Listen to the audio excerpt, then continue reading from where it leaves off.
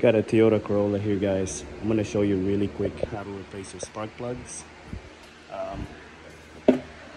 So you got an engine cover right here. All you do is pop it up from all four sides and then it'll come up.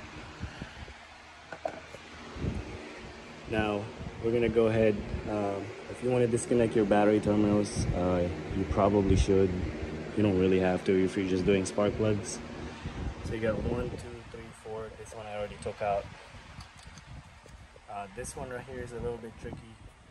But all you gotta do is you gotta unplug this solenoid right here, pressing the tab. It'll pull up like that.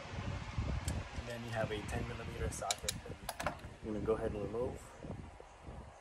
Before you actually take this off, go ahead and press on this tab right here. And then you wanna wiggle it left to right, and then it'll pull up like that. Careful with this. These things get brittle and you can end up breaking it off. Go ahead and remove the 10mm. Remove the old coil, twist it left to right, and then pull it up. This one takes a 14mm socket. So we're gonna go ahead and put a 14mm with our extension.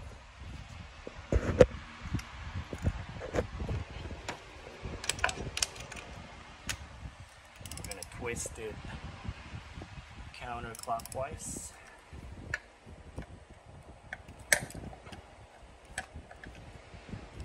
Alright, so we're gonna go ahead and twist it all the way out. I don't have my magnetic spark plug socket, so this one I gotta pull out the socket like this.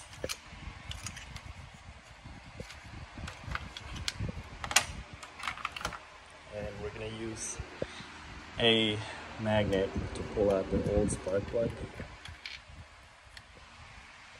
This is what the spark plug looks like. Putting the new one in, you're just gonna drop it in there like that, and then you're gonna hand tighten it first. Make sure it's twisting even, and then you want to tighten it. I'm not sure how much the torque spec is for this one, but just make sure you don't put it too tight or too loose. Then do it to the rest of the 3 spark plugs and coil. Don't forget to put this back on. Put your battery terminals back on. That's it. I hope this video helped you guys. If you guys got any questions, comment below. Click on the subscribe button. And again, thanks for watching.